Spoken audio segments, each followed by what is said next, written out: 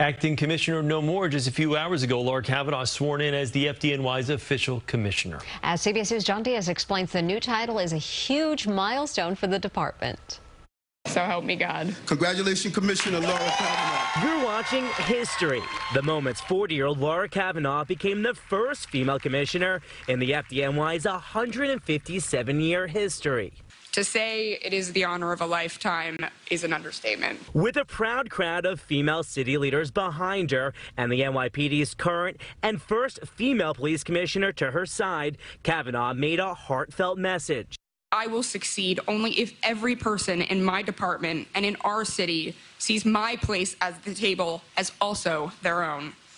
This moment, me being first, only matters if I am not the last. Kavanagh joined the FDNY in 2014 and was named first deputy commissioner 4 years later. She had been serving as interim commissioner since Daniel Nigro retired in February. She's done a wonderful job, and she will continue to do a wonderful job because she loves the department. This is not my father's department. This is a modern department. Over the last 8 months, she dealt with line-of-duty deaths and other tribulations. The mayor saying she rose to the occasion. I had someone in place, and the house wasn't burning. It's a turning point for a predominantly male-run industry. According to city data, currently more than 3/4 of firefighters are white men, and less than 1% are women. The men of this city, you should be proud.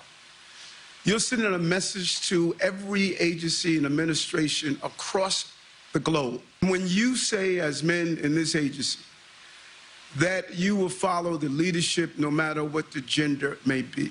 Kavanagh has and plans to continue to take interest in diversifying the nation's largest municipal fire department by hiring more women. Change provides opportunity. Change, in fact, is the only constant in life. And if we embrace it, change is a gift. And Kavanagh now officially oversees roughly 17,000 FDNY employees and an annual budget of $2 billion. From Lower Manhattan, John Diaz, CBS 2 News.